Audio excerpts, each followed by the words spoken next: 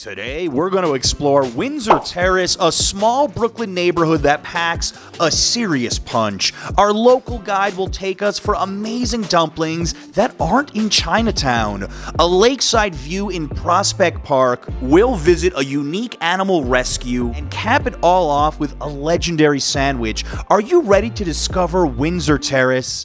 Let's go. All right, guys, I'll be honest, I actually had never even heard of Windsor Terrace until I moved to Brooklyn, and I think this neighborhood is gonna surprise you a lot. It's sandwiched between Greenwood Cemetery and Prospect Park, and today's guest host knows a whole lot about this neighborhood. Let's introduce Michael. Hello, I'm Michael Heron. I'm a resident here of Windsor Terrace, and I'm gonna take you guys around some of my favorite spots to check out. I would say this neighborhood actually reminds me a lot of Park Slope, at least this area of it. Yeah, I like the way that it has this like super small town feel, but also the urban feel of a big city. Yeah, it's a perfect mix. We're in front of East Wind Snack Shop, and Michael, you told me that you're vegan, and this spot has a lot of great vegan options. Yeah, the thing about Windsor Terrace is not a ton of like solid vegan places, but there are a lot of little hidden places like this one where you can get my favorite vegan dumplings. They're vegetable dumplings and they're like the best I've ever had. And it says absolute best dumplings NYC, New York Magazine, Time Out New York. So they have stuff for meat eaters and vegans. I'm excited to see what they got. Let's get in there. So they offered us hot water as we came in. I might take them up on it, yeah. So this store was inspired by the old coffee and tea houses in old school Chinatown, and those places had lots of counters and places where people, you know, were coming off of work to come and sit and have a quick lunch and have lots of great Chinese snacks. When I started to develop my vegetable dumpling, I still wanted to taste and feel the textures of vegetables. I wanted to celebrate vegetables inside a dumpling. These are the biggest vegetable dumplings I've ever seen in my entire life. They're absolutely jam-packed with veggies. Look at that. Let's try it. Let's do it. Let's do it. He's right about those big vegetables, right? Like I'm not used to having that in a dumpling. I've never had a dumpling quite like this before, at least like a vegetarian dumpling. So many vegetables crammed in here. And if you like the texture of vegetables, really like that veggie flavor, this is great. So much going on in here. Wow.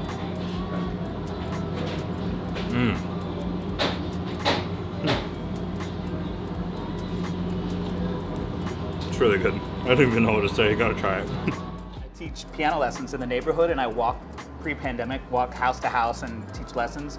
And this was a perfect place for me in like a late afternoon when I've got like 20 minutes that I need to account for, like pop in and like get some dumplings and just hop into this really cool place. I guess that's why they call it Snack Shop. Yeah. Pop in.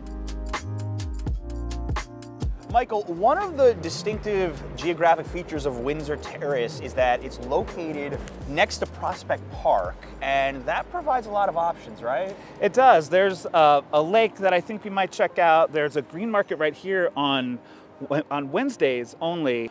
There's geese, there's raccoons, there's chipmunks. It feels very, very naturey. I run in this park. It's a really, really cool park to live next to.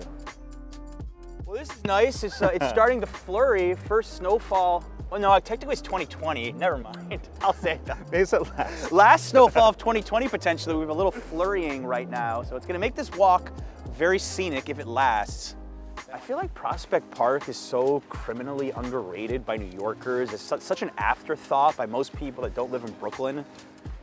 Yeah, I agree. And it's designed by the same guy that designed Central Park, if I remember correctly. Yeah. And he designed it after Central Park. So that was his practice run. This is the real deal.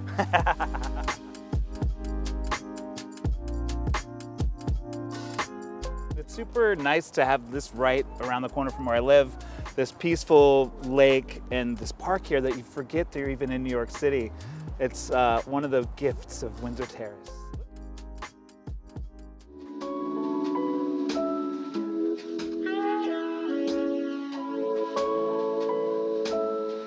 So we're walking over the Prospect Expressway, which cuts Windsor Terrace in half. And it makes it really easily accessible to Manhattan if you're driving. Like from where I live, I could just hop right on the expressway with just a couple turns and then drive right into the city. It's great. You can definitely tell you're not in Manhattan anymore when you've got an expressway running right through the middle of your neighborhood. As we explore Windsor Terrace more and more, I'm seeing the reputation of the neighborhood being sleepy, being very residential. You know, how would you compare it to other parts of New York City? You know, I've only lived for a brief time anywhere else in New York, in the Village, and it's definitely a lot more lively in the Village. But the thing that I really like about this, and it's partly because I work and teach in the neighborhood, is the community feeling. Like I know all my neighbors, I know people down the street, I know the people in the shops and that kind of thing. So what I feel like I trade for sleepiness, I'll get back in like a really cool community of people that watch out for each other, especially with the pandemic. Of course. You know, there were some really cool groups that started, like I was on a Slack channel for people who were willing to go meet someone at the subway who needed someone to walk them home just to make sure they were safe when things were getting really crazy. So it's a cool spot in that way. Yeah, I definitely could see the neighborhood feeling here. I mean, I'd imagine if you lived here long enough, you'd probably run into a lot of the same faces over and over again, right? Yeah, it's really nice that way. You know, I have to add, this mask was made by my neighbor. She's like one of those things where my neighbor's like, oh, I'm making masks. And she asked what kind of design I wanted, that kind of stuff. So it's fun, that kind of thing. Speaking of the community element of Windsor Terrace, I see this in Park Slope as well. Just people leaving old toys. Granted, they're snowy right now, but like old shoes, old toys, old books. And the implication is it's yours to take. Like we actually have gotten a lot of books in Brooklyn just by walking through like this. And that's something I never saw in Lower Manhattan ever. You know, Michael, I feel like this neighborhood feel, you could put this in a lot of different spots in New York. These are like row houses. This could be Queens. It's really sleepy. Like I would see what the appeal would be for families for sure. Yeah, it reminds me of like All in the Family kind of scenes of Queens, yeah. Right? So for our next stop, we wanted to showcase something that had a little bit of community involvement, and we are at an animal rescue spot. Now, true story, Adriana and I are actually considering adopting a cat in January. Maybe we'll come back here. We'll see. Michael, tell us more about this place. So this is Sean Casey Animal Rescue. It's kind of like the heart of Windsor Terrace. To me, I'm a big animal person, obviously.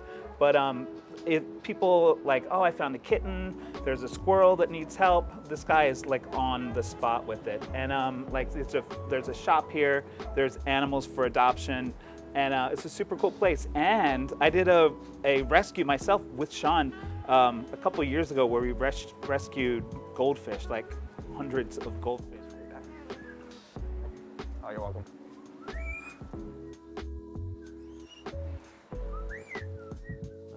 We're a small shelter, but we do a lot of really big things here. We rescue all kinds of animals, not just your standard cats and dogs, but birds, fish, reptiles, wildlife, you name it, everything comes through the doors here. And we're big supporters of our community. We're one of the only places in New York where any neighbor can walk in any day and volunteer. You could take a dog out for a walk, spend some time with the cats, and just really get to know the animals here as well as the people at the shelter. Yeah, I'm definitely coming back here, guys. Is he for adoption or he just hangs out? No, he's for adoption. Okay. Skittles, bye. Bye, Skittles. Like, no. He's mastered the art of side-eye. Yeah. All right. Thank you, guys.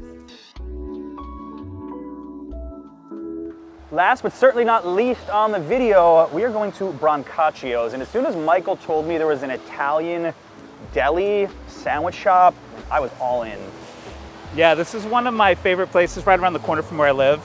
And my favorite thing about this place is I walked in like right after he opened and said, hey, do you have anything vegan? He was like, oh, come on, I just opened. You're already gonna come at me with that? And then he said, actually, this is vegan, this is vegan. There's tons of vegan stuff here too. Before we go inside, if you're enjoying this video, I wanna make sure you hit that like button. And if you haven't subscribed to the channel yet, we're getting very close to 200,000 subscribers. So hit that subscribe button and hit the bell so you're notified of new videos. Thanks a lot, guys. This place is very tiny, but I can already tell it packs a heck of a punch. Remember my first visit, yeah? I absolutely remember. You were actually my first customer. Hi, my name is Joe Brancaccio. This is Brancaccio Food Shop here in Windsor Terrace on Fort Hamilton Parkway. We do all sandwiches and prepared foods. Started out with the meatball sandwich that I do, and today, to give you an idea, is the chicken special, which is chicken with artichoke and prosciutto, and it's with a spicy herb sauce. I'm a first timer here. Today specifically, if I wanted a sandwich, what would you recommend I order? Let's do it. Do you have any specifications? Do you have any restrictions in your diet? I have 0 restrictions. Okay. Surprise me. Okay, I'm gonna make it. Make me a chicken cutlet artichoke. Pick it up. I just found it hilarious how Joe, the owner, remembered that you were the very first customer here, and he remembered it in such an endearing way. Living in a little smaller community like this, where you get to really know the business owners and the people that live nearby, it's super cool. And I could see that Joe was on a first name basis with just about everybody who's coming in. So that's, you get that good neighborhood vibe. And I just love the amount of care that went into this sandwich. I'm only gonna eat half. It's chicken with artichoke, prosciutto on a sesame roll. And what did you get? So this is a variation on what I sometimes get. It's chickpeas. There's some I think this is like a couscous type thing. There's some lentils in here. He's got a lot of cool salads and sides of vegetables and stuff that are vegan friendly here. And if you're not a vegan also, Joe gave us a meatball sub to go. Thanks to him for that. I'm gonna bring that home for dinner, but let's try our lunch right now. Mm-hmm.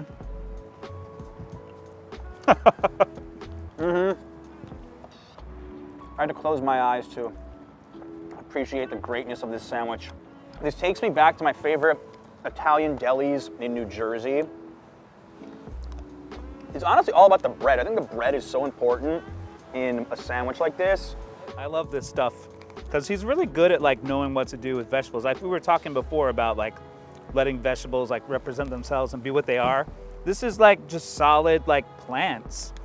Just seasoned really simply and really just delicious and tasty. I love it. I was just telling Michael that sandwich was so good that if you served that at a fancier restaurant, I think it would easily be worth $15 to $20. $10 for that size is a steal in my opinion. Come visit us in Windsor Terrace. It's a great neighborhood. And if you want to check out some of my stuff, I'm a musician and a podcaster and a performer. I do a bunch of different stuff. You can check out my website at michaelherron.com. Guys, leave a comment down below. Tell us what you thought of this video. Where would you check out? I want to know. Thank you so much for watching, as always.